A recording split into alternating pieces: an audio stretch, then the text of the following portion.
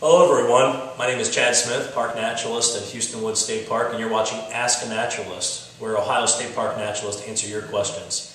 Here at Hueston Woods State Park, which is near Oxford, Ohio, we have a lot of different outdoor recreational opportunities.